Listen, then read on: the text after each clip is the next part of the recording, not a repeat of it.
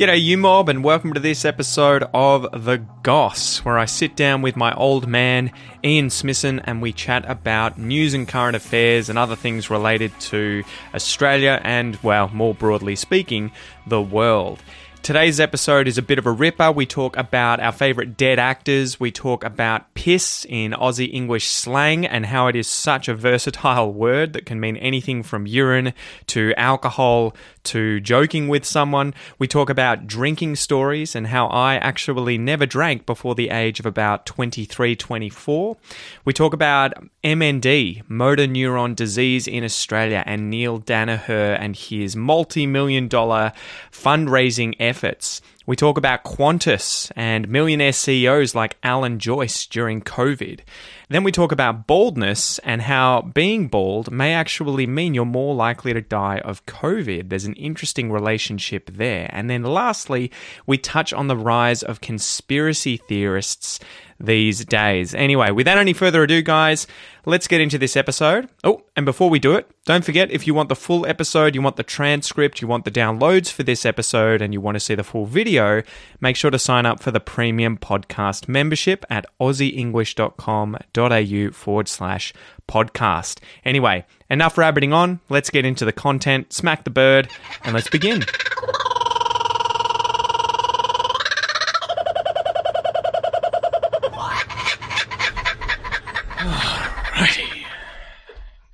Why so serious? Man, I miss Heath Ledger. I miss Smith Heath Ledger. We'll have to do an episode on Why so serious? the people not heroes so much, but the people you miss or so on that have come and gone. Well, yeah, Heath Ledger was just such a badass, right? Yeah. Like he seemed to have come out of nowhere. I don't know if he was on Home and Away, like Chris Hemsworth. No, I think he might have appeared on one of those weird Neighbours or Home and Away or something. But only I think he was a guest. He wasn't a permanent member of the crew. But Yeah. But then he ended up doing, what was it, 10 Things I Hate About You, or whatever it is. yeah, And that then was his real sort of launch. into Hollywood. And then what happened? I guess he got into a whole bunch of these. He got Ned Kelly, was a pretty big so one, that's right? Australian. Yeah. And then Batman, which one was The Oh, Dark Knight? The yeah. Dark Knight, I think it Yeah. was, right? Where he was just like, oh my God. And then he died, overdosing, and you're just like, fuck, Heath. Jesus.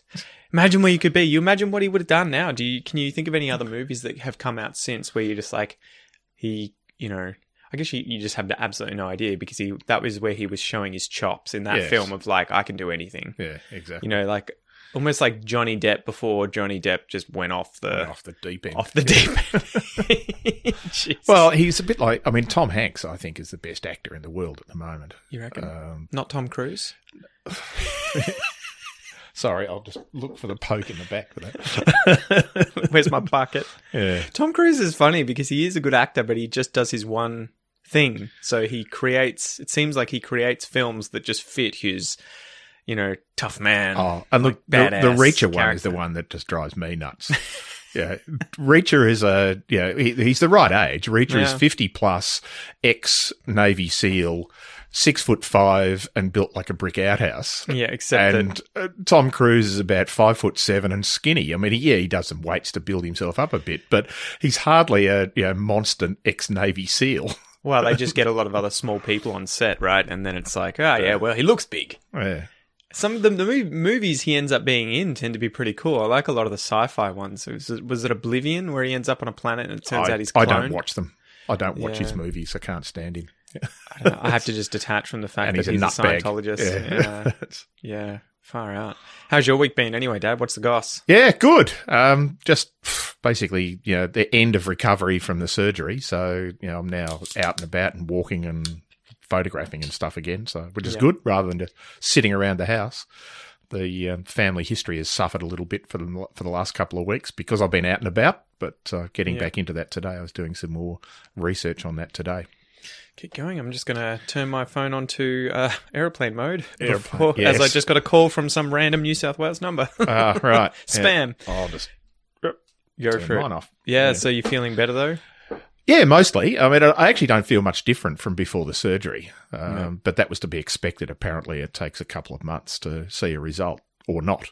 Yeah. And so it's one of those things where you just got to go, well, if it works, it works. If it doesn't, we try again. So. Yeah. Well, fingers crossed, right? I don't know how you go in. That's all right. I don't believe in superstition. It's bad luck. Knock on wood. I don't know how you do it, though. It freaks me out, the idea of just, being in hospital, intravenous strips and drugs and everything like that and getting knocked out. But I guess you just suck it up, right? Well, yeah. What else can you do? It is. Well, exactly. The choice is don't do it. But. Yeah. I think that was a gateway drug for me, to be honest. I think it was like, well, maybe not directly straight afterwards, but I remember growing up, I never did any drugs or drank, right? I mean, you'd probably remember at least as much as you knew. Well, you were pretty honest about it, mostly. So. Well, I was always too worried about what would happen if I got drunk, because I guess, and we could talk a little bit about drinking culture in Australia, but I always felt like my friends probably got on the piss. They started drinking at the ages of probably 15, You've done 16. an on the piss episode, I take it. I think so. I will have mentioned that. Yeah. And that piss is used for alcohol. And on the piss is on the drinking. But it tends to be a session rather than just have a drink. Yeah. Going to get on the piss means all-nighter. Piss is a pretty good word in English in terms of it's got dexterity. It's got multiple meanings. You taking the piss? Yeah. Piss off. I'm taking the piss while I'm doing the piss. But and on the piss. I remember my friends we'd catch up on weekends, and it was funny because we're all private school boys in terms of going to Geelong College. And, you would think everyone would be pretty well behaved, but I guess, boys will be boys and young kids will be people kids. People are people, yeah. Exactly. And so I remember you'd go to these parties with them, and we weren't ever too crazy, but I remember them getting smashed from a young age and just being like, I'm pretty crazy as it is. I don't know because you would see the ones who were normally really quiet turn into animals and just the inhibition just disappeared. Yeah. Yes. And you were just like, my God. Do I need this? Yeah, because I used to drink from a relatively young age, and I'm not condoning this. I was probably 15 or 16. Well, the rules were different. Back then. The rules were actually tighter. No, they were exactly the same. But I'd go to the pub at 15 or 16, you'd buy a few beers and sit around and have a drink. But they didn't check your ID? Or they just didn't care? No, didn't care. Or both? Well, both. I mean, I looked older than I was, so that helped. And there wasn't the really strict ID checking and stuff that they do now. I've had a couple of stories about that. Once went to a pub with a teacher from school who took 2 or 3 of us to the pub one on Friday night. And he was pissed off because, another version of the word piss, he was pissed off because he was the only one who got ID'd. There were 4 of us there. He was 25 and the rest of us were about 16. Yeah. Jesus. But, and the other one I remember years later was going to the local hotel, and a bouncer stopped me at the door and told me that I couldn't come into the lounge bar because I was wearing tennis shoes. And I just looked at him and went, it's like I'm wearing bare feet or thongs. What are you talking about? And he said, no, it's not the dress code, mate. And I said, well, what about the age code? Because I'll guarantee you I can walk through that bar and point out 20 people who are under 18. And he just went, just piss off, mate. Jesus. So I went home and changed my shoes. So that only took 10 minutes because we're 5 minutes walk from the pub. But so age was not quite as belligerently enforced. done and enforced, with bouncers checking IDs for anybody who looked under 25, which is what they do these days. Well, I guess the restrictions now, or at least the fines, the potential fines of 10 to 20 grand or something if they find someone that's underage on your premises. Exactly. Yeah. So I used to drink, but it was, I didn't drink to get drunk. I drank because I liked it. And that was I think, there were people who did, but I think that binge drinking, the sort of underage binge drinking stuff has really come in the last 20 years. I don't even have my finger on the pulse in terms of what it's like today. No, I wouldn't know. I suspect it's the same as when you were. Why do you think that suddenly came up? I don't know. I honestly don't know. In Australia? Yeah. I guess it's something, maybe we got it from America because they have their frat parties where everyone gets messed up because I think what's their laws mostly you can't drink until you're 21. 21 you get a gun, states, you can have sex, you can drive, you can do pretty much anything. Yeah, get enlisted in the military. You can die for your country, you can't have a beer. Yeah, exactly. But we always say, I remember movies like American Pie any of those young teenage American Yeah. movies, they would have that sort of culture, especially those plastic cups, right? The red cups with the white interior, beer pongs played with them and everything like that. They would always be that stereotype of Yes, I suppose parties. there is a bit of that sort of Hollywood syndrome of it just becomes part of your expected life when you see it a lot on TV, but don't know. But yeah, I remember, I didn't drink until I was probably 23. And in fact, I think it was James's, one of my best friend's birthdays where I would have drunk for the first time, or at least near there. Because I remember it would have been his birthday. I actually remember picking you up from his party. Yeah. I was probably like, oh my God. But I remember that because you didn't drive for whatever reason. Yeah, what had happened was that I'd had my wisdom teeth out, and I remember they sedated me but didn't give me a general anesthetic. So the anesthetic they gave me was like being drunk. Mm. And I remember waking up from that and just being like out of it but feeling great. And the guy pretty much saying that this is, it's just going to feel like you've had a few beers or something. And then I was like, well, if this is all it's like, what have I been doing? What have I been missing out on? Yeah, once I'd had that sedation, I was like, well, I'm not crazy at all. I'm just tired and lax and just woo. And I remember, I went to James's party and what happened? I just tried a few drinks and then was like, yeah, okay, this is pretty good. And then I remember we had New Year's at his place as well. And I went out and got 4 double blacks, the vodka drinks that you could get, not really having an understanding of how strong they were, and drinking all 4 of them. In fact, I may have given one of them away and drank 3 of them in about half an hour and was out of it for the next 3 hours. Yeah, I remember I was lying in his dad's trailer in the garage that he had, and his trailer was full of soil, and I was in shorts and a white t-shirt, and there's a photo of me on Facebook somewhere, which I'm not going to share with you guys, of me just out of it, just like, oh my God, will this end? Like, come on, kidneys and liver, do your thing. Yeah. Please, well, and that's this. that's the problem with those slow acting drugs, and because they also tend to be slow to get out of your system, and also drugs that reduce your inhibition means you're more likely to keep doing it. So, smoking dope and drinking alcohol, you can't overdose on marijuana, you just pass out. But you can overdose on alcohol. You can get alcohol poisoning. Yeah. And most of the people who suffer from that are not alcoholics. They're just binge drinkers who... Someone who's just got... When you've had the bottle, right? 4 or 5 or 6 drinks in half an hour, and you feel great. And you go, whoa, yeah. And so you just keep drinking because you've lost your inhibitions. And then all of a sudden it kicks in and you pass out and your liver stops working. Yeah, I can't imagine. But I remember that being okay, this is the limit. I'm not going to come here again. Yes. So I think I've probably been at that stage of not blackout drunk, but definitely this is too much. And just like, I can't stand up. Like my world is spinning. Yeah. And I remember I vomited up all of my dinner, which was kangaroo.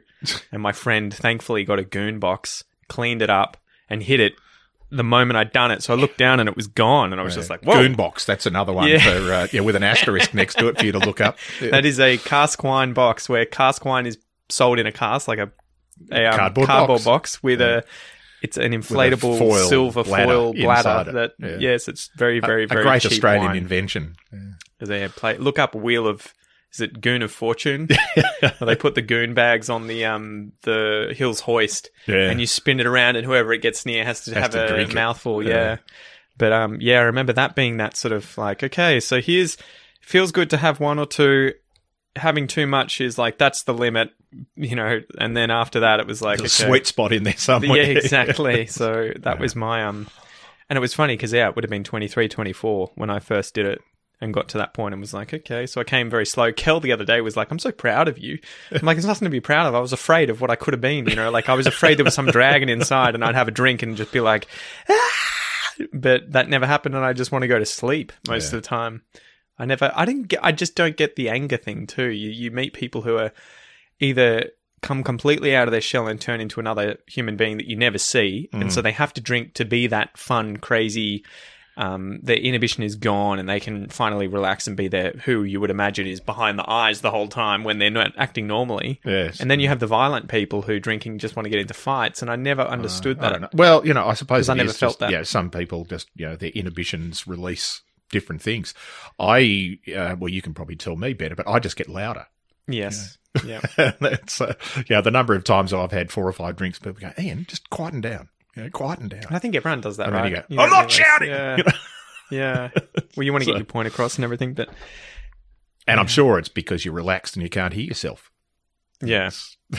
Well, because everyone else is shouting. Yeah, there's no feedback. Yeah, well, and it tends to be in parties and the sort of public, large, loud public situations. But yeah. By the way, we're not drinking alcohol. No, we're not. Kombucha. Yeah, these kombucha. Get them in you. These are really good. So that you can find these at Coles and Woolworths. I always want to say Safeway, but Woolworths. It is Woolworths now. Woolworths now. Used to be Safeway in Safeway Victoria. owned by Woolworths. But these cola kombuchas are really good. And they finally sell them in 4 packs. Le Bros or Le Yeah, Bros. they've got a whole bunch of flavours. There are They some do. great ones, and they're so low sugar, so it's like, yes! Yeah, low sugar, low caffeine. It doesn't taste like it. It's the flavoured fizzy drink you have when you don't want sugar and caffeine. So.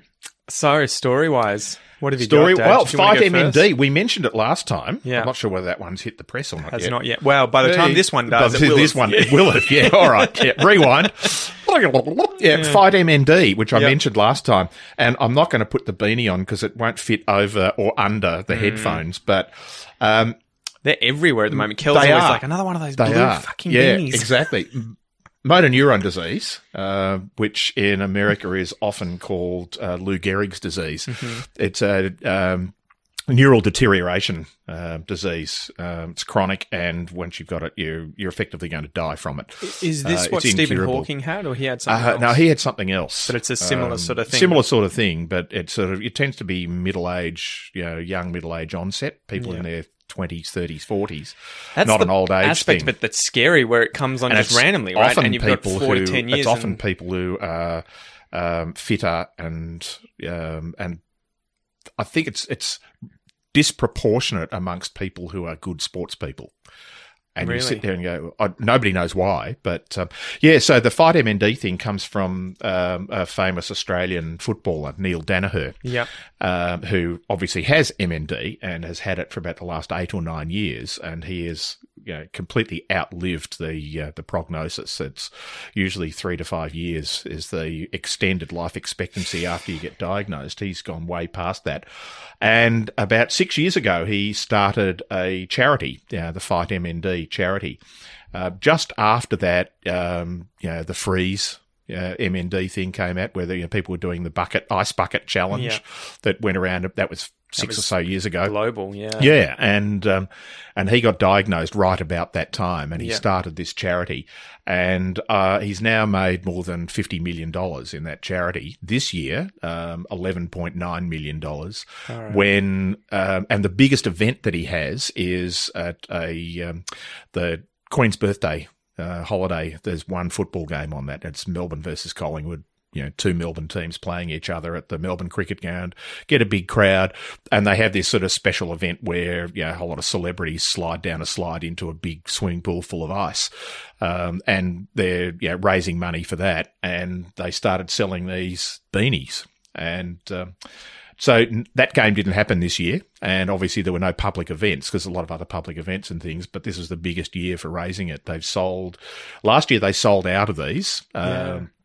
And I can't remember who manufactures them. I probably could look it up, but haven't got time. But the manufacturer produces them for free as a donation, and they're sold for $20 each.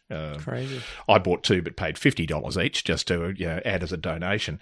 But they sold out of them this year, again, having made more than twice as many as last year. So Sky's the limit. Yeah, and of course, I mean, there's the government are actually funding that this as well. So government are putting money into this charity. Is this the first year where they've popped up in all the large supermarket chains? Yeah, because traditionally they were just sold at football games or online. Yeah, and Coles and Bunnings, so Coles Supermarket and Bunnings, the big hardware warehouse shop, were selling them. I saw them in Coles. And Coles did a match, a dollar for dollar match, I think, that whatever they sold they would match. And Bunnings because Bunnings has that, and again we've probably spoken about the sausage sizzle at Bunnings and other hardware stores on Saturday mornings, where often a lot of the local charities and sporting clubs and things will just set up their little tent and sell a sausage and bread. for a couple of dollars and as raising money, but the whole time these were for sale, Bunnings were doing that, and they were doing dollar for dollar match on that. So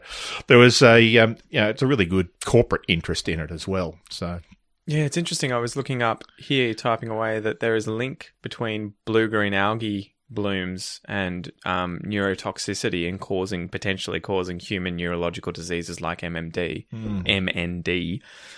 And it's so the key points in this article: research suggests toxin in blue-green algae blooms may increase neurological diseases. Incidence of MND in Griffith is 7 times higher than the national average. CEO of MND New South Wales is not convinced of link, though. Yeah. But it is interesting. I remember hearing about it. I don't know if it was on the Joe Rogan podcast or something else, where there was, might have been reading a book or something, I can't remember, but there was a study or something apparently in France where there was a certain lake, and on 2 different sides of the lake, I think there were completely different prevalences of MND. And I think they traced it to the only thing they could work out that was different was that the cyanobacteria, the blue-green algae, was present on one side in the shellfish that would be eaten by people and not on the other. And so they were just like, well, I mean, that's correlation, but... Yeah, but correlation is a good indicator of further research required. So it is pretty crazy if that, further research is done and they work out there's some sort of a correlation to blue-green algae being in the water that people consume or in the food they consume, and that's leading to higher prevalence of MND. Yeah. Craziness. It is. Yeah. So, what were the other stories that you had? There was a crazy one about mullets, right? Yeah. Well, that one. That's. I've decided to introduce a new segment. We introduced the puppies and kittens stories a while ago. I've got a new segment, and that's Idiot of the Week, and Idiot Story of the Week, and we can choose between them. I've got those. I'll hold off on those. But the big story that's just come out today is that Qantas, the Australian national airline, I got that one on here too, has just decided that they're going to lose 6,000 jobs, which is about a quarter of their workforce. Yeah.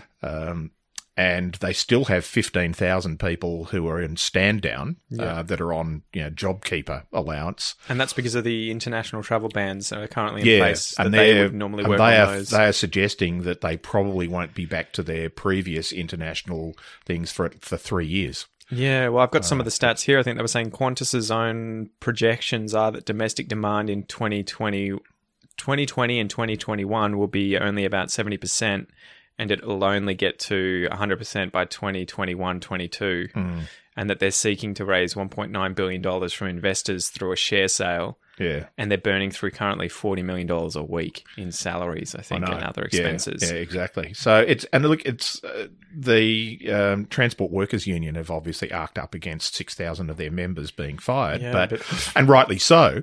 But it's that rock and a hard place thing of, okay, we keep them on board and we keep them on board and we'll keep you employed for the next 6 months, and then the company just dissolves. Yeah. Or they do everything they can to stay alive and keep employing people. I know the union, and I'm an ex-unionist, so I can't criticise them too much. But I know the union has jumped on you should be asking the government for to continue job seeker and job keeper and all this sort of stuff, or some form of bailout. But my understanding is that the Qantas hierarchy have already been doing that. And the government has come out and basically publicly anyway, and what they're doing behind closed doors, I don't know. But publicly they've said that JobKeeper, which is the payment that the government is paying to workers who are being stood down, so that they're maintaining part of salaries. $1,500 a fortnight or something, or a week? But that's going to finish in September. Yeah. And there is, the government have come out and said they're not going to extend that. So I'm not sure what Qantas is expected to do beyond that. It's that, the no good news situation where, either they, sack a whole lot of people or they go under. Well, they were saying too, it's a warning shot to Virgin's new owners. So I think Virgin got bailed outright and bought by, I'm not sure who it was, but I don't know. Other investors, obviously. And Qantas needs to maximise its previously dominant share of the domestic market as that market recovers during its restructuring phase. And there is going to be a fierce contest for the available dollars as the domestic market reopens. So it's its own planned savage cost reductions and the war chest of $4.6 billion of liquidity created by the capital raising and Qantas's debt facilities are like a shot across the bows to Virgin's prospective new owners, because Virgin's going to be competing for the same they're in the same market, on the local market. Domestic stuff. So it's going to be interesting. What do you think is going to happen with flights, especially domestically? Do you think prices are going to plummet in order to try and encourage people to get back on planes? I don't know how they can afford to run a plane. G'day, mate.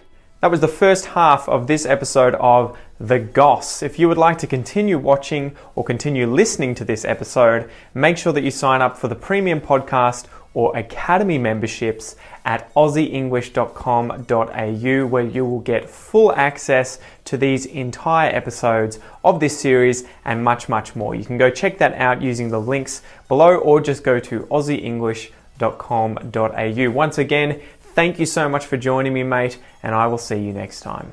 Peace.